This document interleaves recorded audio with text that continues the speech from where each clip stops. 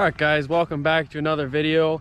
Today we are going to talk about 8 things I love about my 2018 F-150. So this stuff more pertains to my truck, not just them all in general, because mine's got more options on it, and some things are options that other trucks won't have.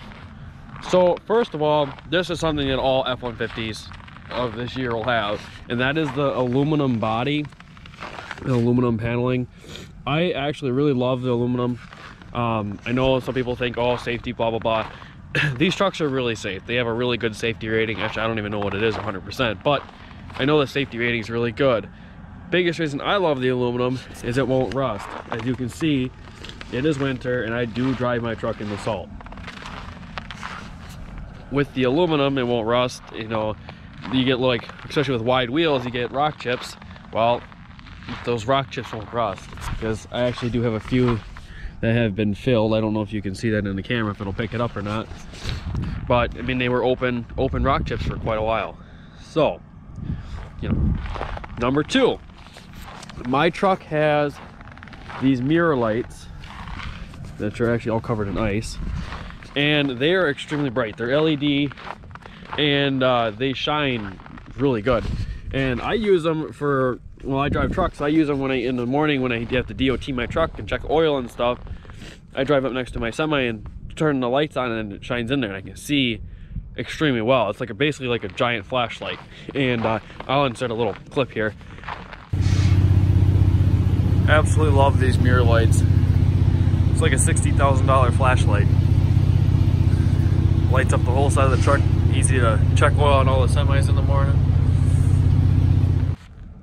And then, yeah, so that's what I use it for, and I use it almost every day. I love it, absolutely love it. Number 3, this one actually pertains to the back of the truck, the tailgate. So mine has the electronic tailgate. So by pushing this button twice right here, my tailgate actually drops, which it's a little stiff right now because of the snow. So I absolutely love that. It actually works really nice when you're carrying something. You can just reach in your pocket quick and grab it. And then the other thing with having an electronic tailgate, now when I lock my truck, it locks my tailgate. Well, actually, I got the key in my pocket, so it unlocks it. But by having that electronic tailgate like that, when I lock my truck, it automatically locks my tailgate. So when you have a tonneau cover, mainly more so a hard one, but even with the closed one, you got your boxes closed and your box is unlocked. Nobody can enter into your box. And I absolutely love that. You know, it works out really well if you put anything, you know, valuable in the box, and nobody can enter it when the truck's locked. Number 4, this also pertains to the tailgate, actually. I have, another thing I have is the tailgate step, and I actually use it. I don't use it all that often, but I use it once in a while. I use it more for when I had to get new tires for my semi. They're heavy. They're effing heavy, and I always pull the step out and I put them up on my knee and I push it up onto the step and then up into the box. It was just a lot easier than trying to throw them up into the box, and it just made things 10 times easier. And I got used to that, and then I don't know, I don't think I'd buy one without the step, you know, just for even in and out of the box all the time. And it's just, I don't know, to me it makes it more simple to get in and out of the box, to put stuff in the box like that are heavy, like tires, you know, like semi tires. They're easy to roll up onto the step, and I don't know, it just made my life a lot easier. I love it. And I bought this truck just because a lot of the options that it had, and for the price I got, it was pretty decent. The only thing I wish I had is the upgraded headlights, but I got the upgraded taillights and stuff, so I don't know. That's the only thing I got on this truck I think that I wish I had that I didn't, or that I don't have actually. All right, so number 5 would have to be the Ford Pass app. I use this app actually quite religiously, and I use it every morning. So I usually lay in bed, I usually get up in the morning and I start my truck, and it can start, you can start from pretty much anywhere in the world. And I love that. It's a lot easier than carrying the key around all the time. You can start it, let the truck warm up in the morning.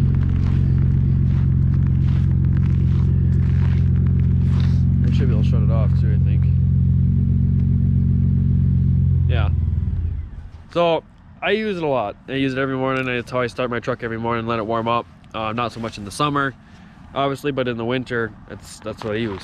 I do carry my key fob around for when going into stores and stuff, because it is a little laggy and sometimes it doesn't like to work. But yeah, supposedly you can start it from pretty much anywhere in the world. That I don't know if it's actually true or not, but it's what I've been hearing.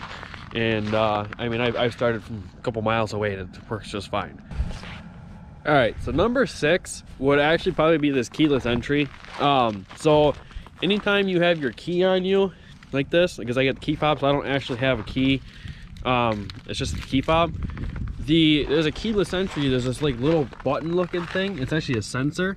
So anytime you push it with the key on you, it automatically unlocks the truck. But then you can lock the truck like that. I love that, because especially when you're grocery shopping and you're carrying a bunch of bags out, because if you're like me and don't like to take the cart out, you just try to carry everything in one trip and, you know, throw it on the truck and not have to go put the fucking cart away. Yeah, so you just got all the shit in your hands and just walk up and unlock the truck, and then you can just in the back and throw the stuff in the back. I love it. I use that a lot too. You know, it's just little things, like, I don't know, little things like that. I don't know, just I use more than I ever thought I would. Number 7 would be my 3.5 EcoBoost motor. Now, I love this engine.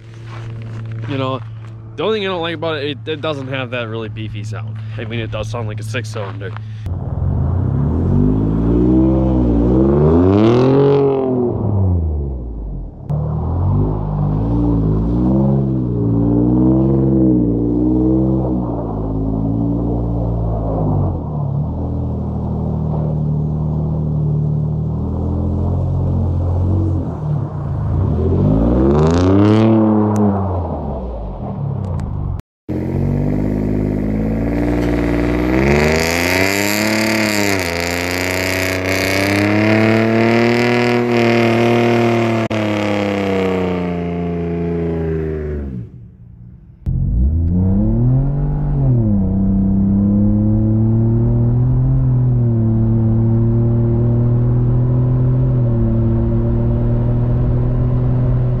But it has the highest tow rating. You know, this thing has a ton of power, pretty much more than I would ever really need in a half ton of it, honestly.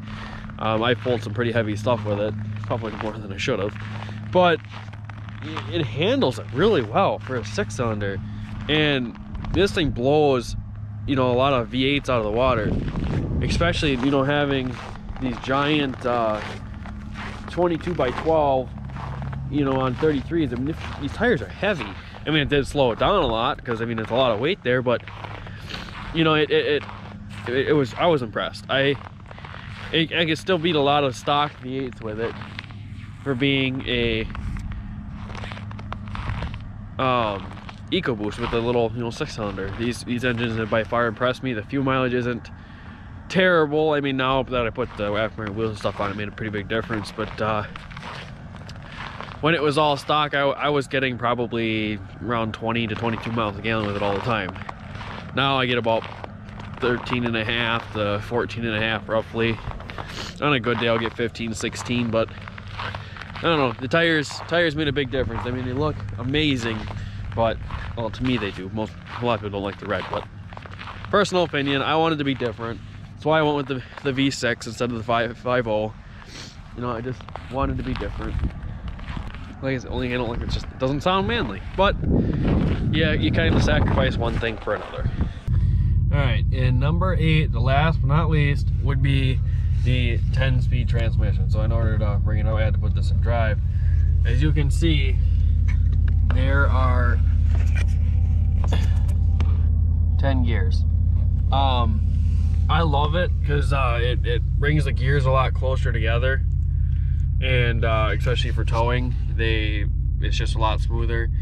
And even for the lower gears, they're not too far off of a 6-speed, but the higher you get into gears, the more, I don't know how to explain it. I mean, they're a little bit closer together, so you do get more power because you can with the gearing. I mean, it's geared lower, it doesn't have such long gears that the truck's got to work more in the lower RPM when it shifts, because it kind of keeps it up in that same range.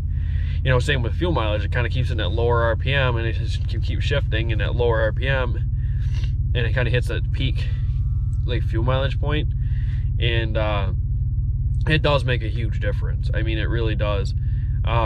Compared to like trucks with the 6-speed in it, you know, the power difference, the fuel mileage difference, I mean, it's quite significant. For towing, it's really, really good. I don't know, I personally think the 10-speed was a really good idea for these trucks. I know they just started putting them in the diesels as well. I know they were a little bit behind with the half tons. I think they started in 2018. I think this is the first year they did it. Definitely love it. You know, I think that's a good thing to the future. Do I think they should go more than 10? No, I think 10 is kind of the cap. You know, you don't want too many gears where the truck's just constantly shifting either. So yeah, I hope you guys enjoyed. That was the 8 things that I absolutely love about my F-150. You know, if you guys like it, please comment, likes, and subscribe. Trying to grow the channel. I have an Instagram page. I also have a Facebook page. Go check those out. Their links are in the description. And yeah, see you guys later. All right, so we got a little bonus footage because traffic's literally gonna crawl on the highway. I don't know what's going on, so I'll show you guys when we get up that far, because I don't know, there's an accident up there and I don't know what the hell's going on. Looks like there's 2 cars involved. Looks like there's I don't know what that is. It's like a Jeep or something. I don't know, I can't see it, kind of far away, and it's on its side. I can't really tell what it is. I don't know what the fuck that is.